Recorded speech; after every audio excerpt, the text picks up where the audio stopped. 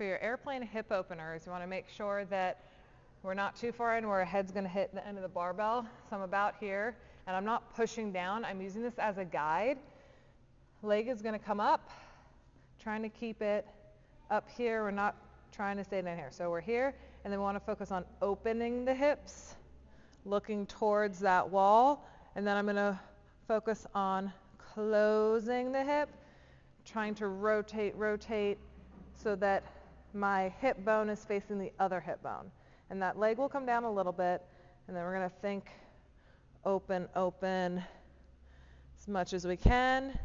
Then again, rotate as much as you can inside as well. We're making sure that we're not cheating by just looking through here. It's all about the hips opening and closing. If using a plate is too hard and we can't keep our balance, you can hold on here and do the same thing and allow that hip to open and then close.